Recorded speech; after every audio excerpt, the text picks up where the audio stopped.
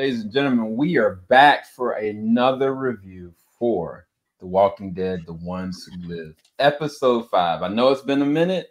For us, it's been a minute. For y'all, it seemed like it was just last week, but we're back at it. We're excited. We don't have the whole entire group here, but we promise for episode 6, everybody will be back. But we'll go ahead and announce the people that are here. First up, from Three Black Geeks, Eris, what's going on, man? What's up? What's up? We back at it again. Episode 5, one more to go. Back like we never left. Next up, we got Bizzy Braun. What's up, Bizzy? Hey, what's up, guys? I'm excited to talk about this. I mean, I want to hear what Aries has to say because I know like he's ready to dive into this. But yeah, I'm excited. All right, yeah, let's just unpack it because I mean, the thing about it, the last episode was such a high mark. I mean, with the nice writing, the execution of the acting. I mean, there wasn't even that much. I mean, there was action, but it was very different. Like this one was more conditional per the storyline. It's moving the story forward. And again, we've only got one more episode left. So I didn't know what was going to happen. But what I got in this episode was very surprising.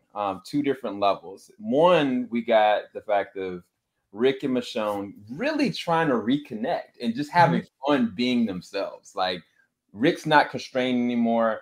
Michonne doesn't feel like she's a widow anymore. Like they're just being able to be together. Yeah, they back on that honeymoon phase. I mean, to see them kind of I mean, I'm glad that they're kind of back together. I mean, we're truly seeing that love, the chemistry and all that through the screen. And you know, I do like I like it. You know, this is the first time we're seeing both of these characters be like truly vulnerable. They haven't seen each other in a while, so like as we see, it's kind of compromising at times. Obviously, when they're kind of linked up, they're like a crazy duo. But at the end of the day, I feel like there's been moments where you know, we're like, okay, don't do this. You guys can wait to do this, and it feels a little compromising at times. So yeah. No, I think that's a really good point, Bizzy, because I think the crux of their relationship is like, is there ever gonna be time? Like you're in the middle of an apocalypse in and of itself. So, but there are times like in this episode, I'm like, are y'all really risking this for a drink or some ramen? Like, what are we doing? But we also know how capable they are as fighters, as leaders, and so there was never a moment that I kind of felt like their lives were necessarily in jeopardy because they dealt with so much worse. But I think when they got to the 3 people together, I was going to ask you guys' perspective on that. How do you think they handled that? Like, do you feel like that was the best way that they handled it? It was a Rick and Michonne way of handling it, or we've seen Rick in ways where he would just have slaughtered them without. Oh, for sure. And for Michonne, like she's evolved to a very interesting place now that she's a mother. And I don't know, just curious you guys' perspective on that whole. I mean, it was funny, but I also feel like it shows different pieces about who they are. Number one, this was me the entire time from the moment the episode started. I said, and go, because there's no way we're gonna get all this happiness happening. Like I'm like, going a little longer than normal. Exactly, yeah. Okay. I'm like, eventually the other shoe is gonna drop. I mean, come on. And yeah, they go to sleep and there it is. The plot shows up. Now, to answer your question about how you know, how did I like the way they handled finding the 3, I like to call the 3 red shirts. For those of you that watch Star Trek, y'all know what I'm talking about. The 3 red shirts in the woods. I looked at this and I said, another day at the office. They've been so used to doing this, running into random people, not knowing full and well whether or not they can trust them. You know, at the same time, the way that both Rick and Michonne went about it, it was more of, look, we just trying to go home. Yep. We're just trying to go home. I did not have it on my vision board to kill anybody on the way home. You know, I just want to go home, see my kids. The man, you know, the guy that's been missing for like the last 2 years. I mean, sorry, the last 6 years plus, finally got him back. I just want to go home. Right. That's it. To me, it was another Thursday afternoon. Bizzy, you got anything to add to that? I want to speak on that because I truly was hoping it would be the first time into a group of random people and work out. It was just really funny the entire time because as soon as they interacted, I knew things weren't going to work in their favor, but it was just so funny to see how calm and collected they were in that situation. And yeah, I think for me, it was more like Rick, him offering them, the ramen at first, and then kind of giving them a moment to process, and then of course them double crossing them. And the moment that they double crossed him, and Rick was like, no, he's like, no, give me some forgiveness. Like, he's like, no. I was like, is he just going to nonchalantly kill one of them and just have the rest of them go? I was really curious. I didn't know how they were going to handle it, but it just kind of showed different dimensions of where they are. They very much so are so much at peace because they're with each other. But I felt like they also made themselves very vulnerable, which was a great segue to the next scene, because the next moment, they kind of go to this little area and they're trying to find certain little tokens. Like Rick finds a little necklace with the M for Michonne, and they find a little hatchet for a little JR, and it was just interesting. That's what couples do. Like older couples, they go and when you leave to go on a honeymoon or you go on a trip, you go and try to find stuff for the kids. And then you go and try to find something for the spouse just in secret. So it stacks up. But when they kept on talking about we're gonna go to this cabin, they got to the cabin. And my man Rick Grimes trying to riz, his wife up, showing her the little necklace. She was like, "What you trying to do?" And sure enough, they ended up, knocking boots. I was like, "Y'all trying to make another baby, bro? Like, this is not the time, bro. Really busy, really busy." But long story short, they find someone else that catches them with their pants down, literally. And of course, that is Jadis. Jadis tracked them down like no one else could. Bro, they had her looking like a horror movie character. You saw the way that she approached the cabin with like all of the jackets on during the storm. It looked like she was like some horror movie killer. Jadis came at them on some Terminator mess right there. Yeah, that's what I'm saying. Like there was something about the outfit. It was just mad funny. It looked like CW villain of the week. Bro, that was definitely a CW villain of the week. Like the costume just reminded me of that, like right away. Mm-hmm. Yeah, she definitely had like extra armor. And I mean, to be fair, Rick I mean, look what she was going. Look who she was after. She made the right call. I mean, I don't even think an Iron Man suit would have saved her. Yeah, I mean, the suit did not save her, but it made sense given the circumstance. It's funny. Nah, she knows who she's messing with. I mean, she literally worked under Rick. She lost to Rick. She knows Rick isn't a joke. I mean, I'd wear 30 pounds of gear plus more, dude. Like, I don't blame her.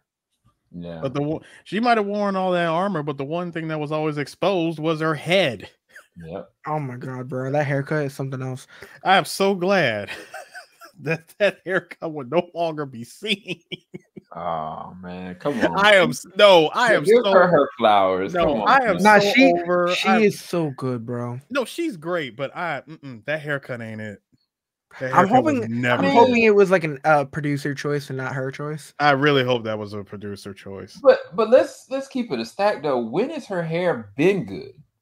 Bro, when it was longer. When it was longer. It fit between her. season 9 and season 9 episode 1 and episode 5. We had because we only had a year time period. No. You want to know when it was actually good? When she was somewhat normal after the Negan's arc was done. That's what I'm saying. That's season 9, episode 5 of that season. Because everyone was different for that 5 episodes due to the fact that we jumped a year between season 8 and season 9. Season 9 picks up. Pretty sure like all the haircuts are different. Everyone's supposed to look different. Yeah. And that's when you see that what's her name?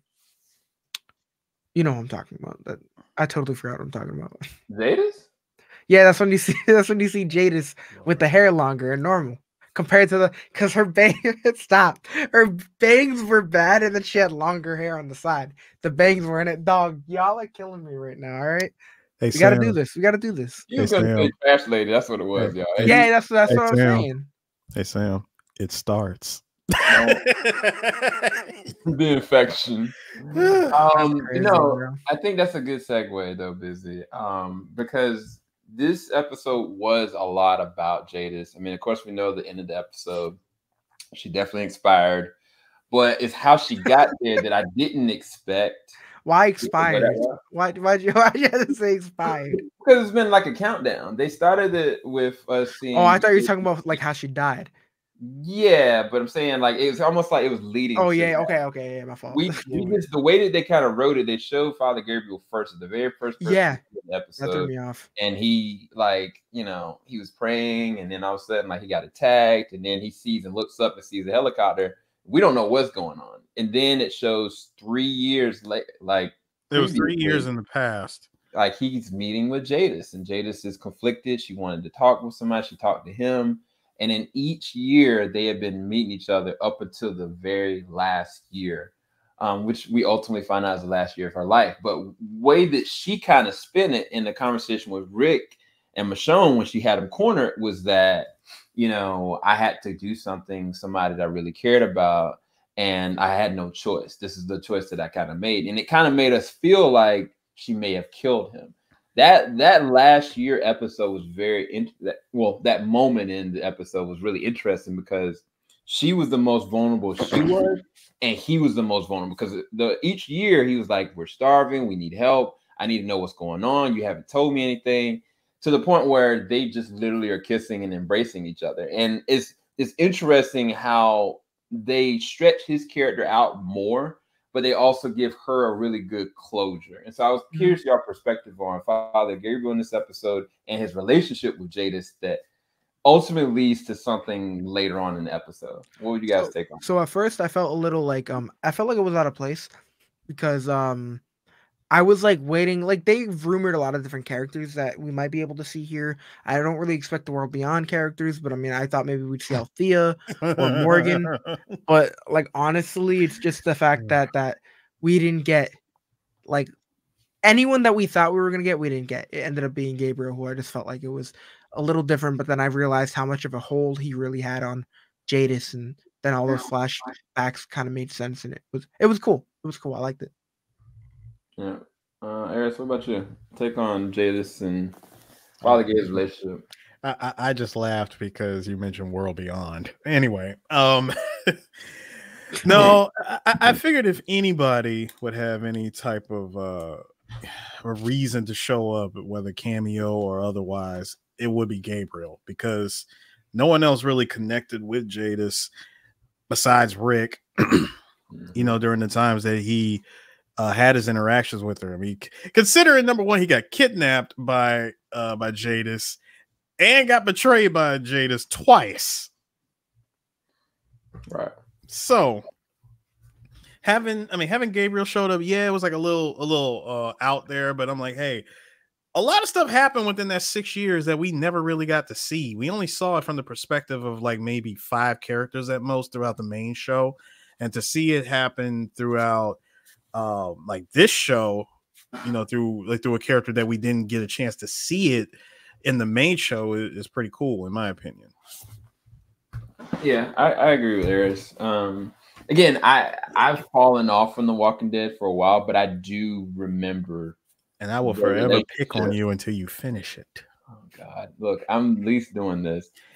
I do remember their relationship because it was a conflicted one. Like she's and she said it. Like I've always had different sides of myself. I've always had to compromise. I've always lost out. I've lost everyone.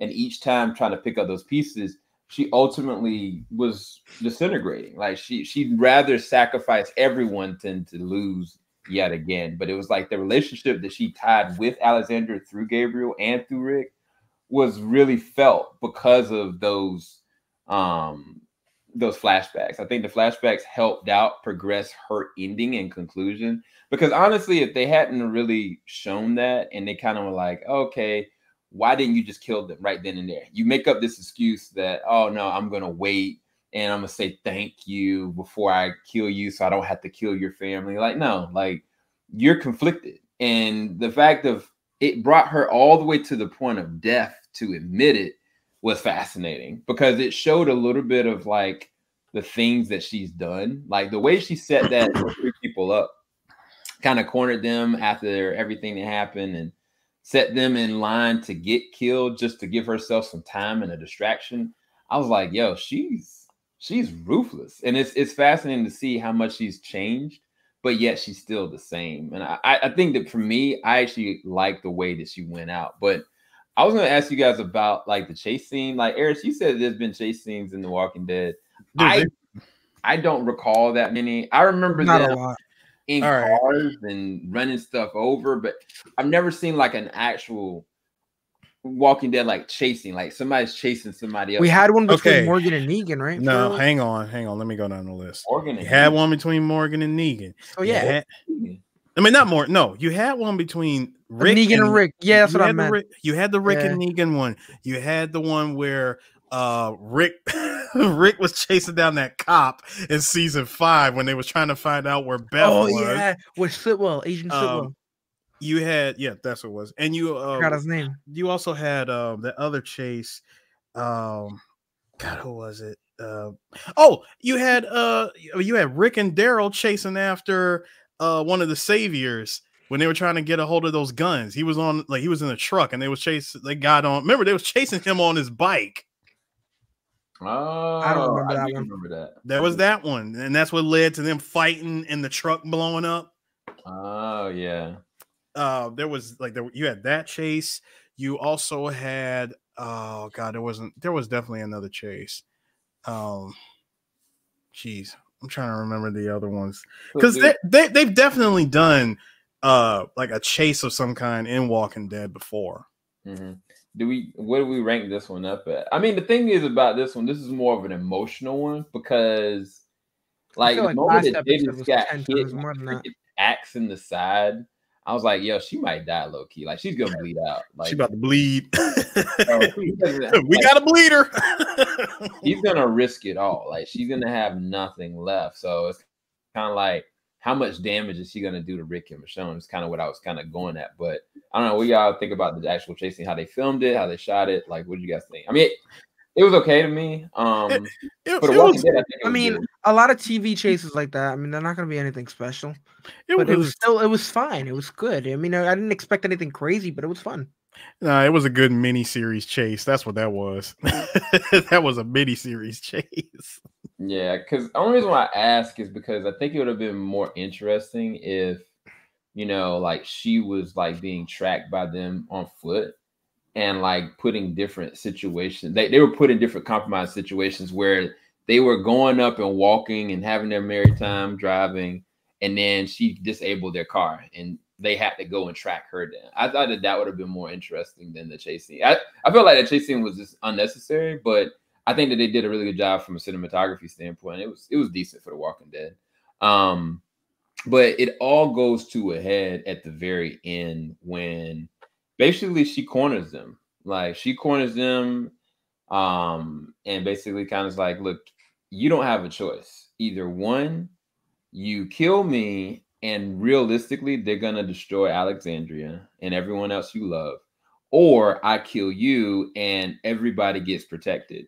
And Rick and Michonne, they kind of look at each other like, okay, cool. Well, how about this? How about I have Rick go back with you, I leave, and we call it even. And Michonne goes and tries to patch you up. And how did you guys think it was actually going to end? Did you guys think that Jadis was actually going to live through this? Or did you think that I didn't think she would necessarily die in this episode or die in general, but I totally expected it to go down like it did. I mean, obviously when Michonne was talking about it, she made it clear that she was going to end up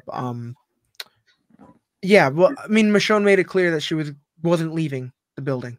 So I just assumed that it was just going to go the way things always go, but the fact that Michonne had to kind of stand up for Jadis and kill those walkers behind her and was just doing things to try to prevent her death, even though she wanted to kill her more than anything, excuse me. It was just I don't know, I thought the whole scene was just nuts. But I didn't expect if anyone was gonna get hurt, it was gonna be Jadis. Simple enough. Yeah. Eris, what was your take on the ending? I kind of saw it coming. I ain't gonna lie. Like I did I did see Jada's getting takeout coming. Number one, Michonne was 10 toes on business. Like, she's like, look, you're gonna have to knock out Michonne to stop her from killing her. I mean, come on, even Rick was like, really? I mean, do you gotta kill her? Can we at least maim her first? I mean, I want to at least find out where she hid the dossier, before we actually kill her. So we do technically need to keep her alive. He was all about trying to keep her alive and not kill her yet. Now, the moment Michonne decided, you know what, you're right. Let's do that. I'll just go back, say that you never found me, and you'll leave Alexandria alone. And I'm like, y'all doing this way too smooth, way too clean. For real, Jadis, you're just gonna let Michonne just walk off to the left and exit stage left, and you're more concerned with Rick disarming himself instead of making sure that Michonne actually did walk out of the room, get in the car, and leave. But no, you didn't. So again, you brought this on yourself. Congratulations, you played yourself. So it's interesting though, because the plan was that Michonne was going to be the person to patch her up, and then on top of that, Jadis did have a gun ready in the event that she gets double crossed. It's just at that point, it goes back to the flashback where she had Father Gabriel dead to rights. She was ready to put him into the dirt. He had talked too much. And it was all about self-preservation, but she couldn't do it. Like, she actually ended up getting the ring that Father Gabriel had promised for Rick from the bridge, and she kept it. And I think even more than that, when she had the gun on Rick and she had realized like she's bleeding out, and she put all the cards out on the deck. But I think that she was prepared to kind of just like, I'm the common denominator that can die, but if I give them the dossier, they'll be able to make it out. She cares about them. But she said it. She was like, I'm really trying to protect the homes that I built. The CRM is a home that I want to protect. You guys are the home I want to protect. And I don't know, it's just sad because I feel like they could have handled it differently. I think they could have actually kept her alive, and I think that would have been more interesting, especially the way that the season is going. I don't feel like this is going to be a one and done season. I really don't. I said it from episode 1 that this was never going to be just one season. I know, but it's just one of those things you don't want to get your hopes up for. Oh, it's not about getting my hopes up. Bro, for me at least, unless I hear a confirmed thing, I don't trust anything. I don't trust it to be just one season. I don't. Well, I mean, with Daryl Dixon, they announced it a season 2 before season 1 even came out. Yeah, I mean, this is fine. Just I feel like a different story. Yeah. I think. See, but here's the but Bizzy. Here's the thing. They didn't announce Daryl or Dead City as 3 movies based on which turned out to be spinoffs. These were planned spinoffs, whereas Rick was supposed to have 3 movies. And you mean to tell me you're going to take the story off of 3 movies and condense them down into 6? I know. Again, I think you're misunderstanding me. I'm not doubting your like the facts are there. I agree. Like all the signs are pointing there, but at the end of the day, some of these networks get let down. Yeah, all these networks, there's no like they will just drop something just for the hell of it. I mean, if it would, Bizzy, real talk. If this was Netflix, I totally agree with you. But or Fox, yes. Fox would say, or T, but this is AMC. They know that this is their golden goose, despite it not really dropping as many golden eggs as of late. Know, how about the actors, though? Even with the actors, bro, you give them enough. Listen, everybody's got a price. I'm just saying, everybody's got a price. When when Rick left the show, they gave Daryl $20 million to finish out the rest of the series. You talking 9, 10, and 11. $20 million. Look, I was gonna say the reason $20 million contract went to Norman Reedus after Andrew Lincoln left. The reason why I bring all this up is because Jadis would have been a very interesting character to connect Michonne and Rick with the inside perspective going into another season. I think that if she would have been kept alive, that would have been very interesting. I would have loved to see what she knows and what they're going to have to find out, because at the end of the day, you know, in their interaction and everything that happened, like, she did get bit, and you know, she revealed to them how she really felt. She gave them the ring. Like, she was very much so the Jadis that we kind of know what's going on inside Anne. In other words, she was Anne. Right. And and it was kind of just, it was bittersweet. But I kind of was like, the back of my head was like, man, you could have kept her alive and done something interesting. So it leads me to believe that Thorne is a character that's going to be the substitute for that. Like, oh, Thorne absolutely. Yeah, I know. I'm a little nervous. We're back to playing that angle again of, oh, like Thorne's one of them now, or maybe she's not. Thank you. Because it's weird, because it's so many years that went by. Because I kind of thought, I was worried that they were going to make Thorne a love interest for Rick, and like part of the reason why he was able to let go a little bit easier. That's not to say that she don't have feelings for the man, but it is going to be interesting to finally find out what the CRM have under their belt. I'm my hedge and my bets, and you guys, I was curious what you guys think. What do you guys think that they're keeping a secret? Do you think it's a cure? Do you think it's a way of life that's different than what we know? Yeah, I don't know. Well, considering that Kirkman never really... This is something new. Like, the CRM was something that was new compared to the comics. Like, the only thing that we had as far as comics, the comics version was concerned, was just all of the Commonwealth, which had their own army. This with the CRM was something that came into Walking Dead through both World Beyond as well as Fear a little bit. Now, they did make an appearance here or there. You know, we kept seeing like the random helicopters and stuff throughout the main show, but they never really let their presence be known until you like really saw them in between World Beyond and Fear. But do I think that their massive secret weapon is a cure? I don't think so, because if that was the case, they would have implemented that. I know, but like something important, specifically Thorne.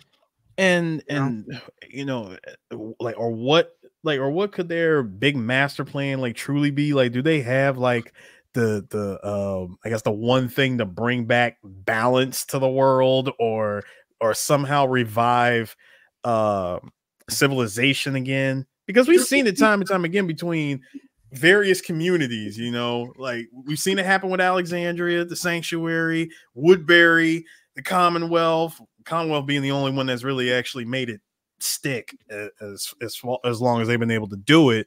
But you know, you got a whole army that runs off of military rules, and they're like 200K plus, right? So whatever it is, I'm holding out until I actually see it, because I don't think a cure. I would never think that that's what it is, because even Robert Kirkman said that was something that he never like really intended to ever put in the comics, was, you know, an idea of a cure. The only reason why I bring it up is because I think about Thorne. Thorne, honestly, up until even after what's the name died, and she kind of got indicted, and she finally learned what it was, that was when she clicked. That was when she completely switched over sides. And it sounds like here in Jadis, it's the same exact thing. And I don't know why they would be this pressed to believe that what the CRM is, unless it's very important. And I can't think of anything else that if when you die, right, in this world, you immediately turn into a zombie. What if the case is you don't? You know what I'm saying? Like, it's got to be something big or weighty.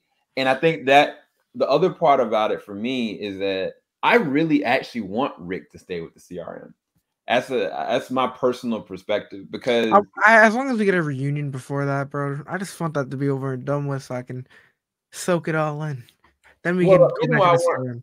reason why I want him to be with the CRM, because I feel like what the CRM is doing, if they were under better leadership that actually cared, and it wasn't like this hierarchy system that's just so jaded, I think that with somebody like Rick, it could actually work. I think that they could actually really save the world if what they're saying or presuming is something that can really make a difference. And I'd rather see that story, even if it's him, Michonne, and the rest of the crew. I think that would be a very interesting, with the Alexandria group merging in, that story would be a very interesting one to me.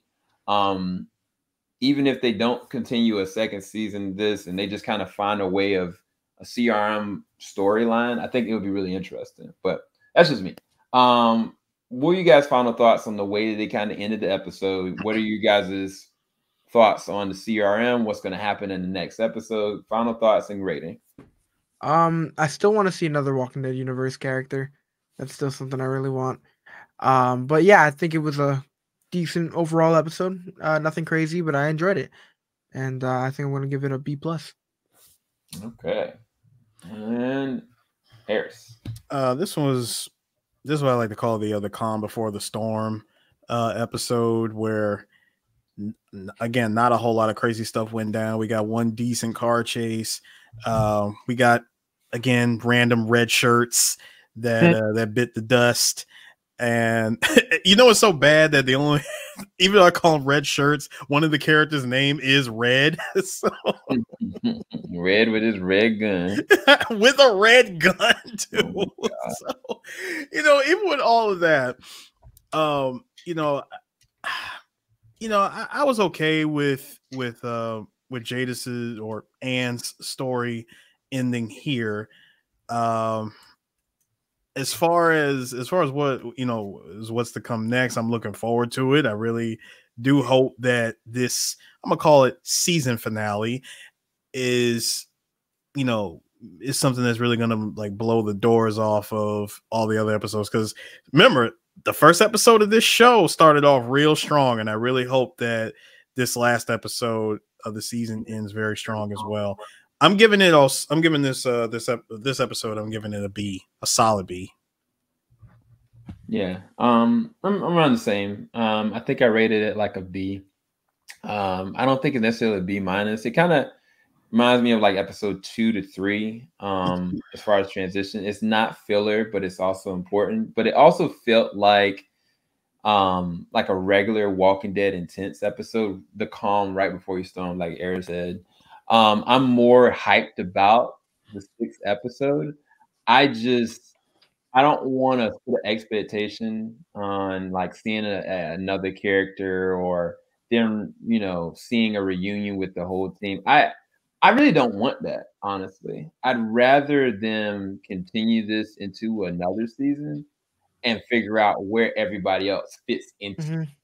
But I mean, yeah, I'm all the way hyped for a 6th episode, and I think this is a pretty decent episode moving forward. But yeah, so yeah, I don't have anything else to talk about. I think that's everything. Eris, where can everybody find your content, dude? You can find us straight up 3blackgeeks.com. Go there. Yes, sir. Yes, sir. Bizzy. All of our links. You can find me. You can find me at Bizzy Brown everywhere. Bizzy Reactions on Instagram, and more reviews over here. Bizzy, how you feeling, man? I'm great, bro. I'm great. Jesus. Anyway, we're gonna go. Make sure you go and check out these guys' channels and websites and content. If you want to see some of our reactions for different crap, go to Bizzy Braun. We got a lot of different stuff on his channel and on his TikTok. He brought me out of reaction, retired, and Eric brought me out of retirement for Walking Dead. So hey, look, I'm not celebrating yet until this. He's just doing a civil service.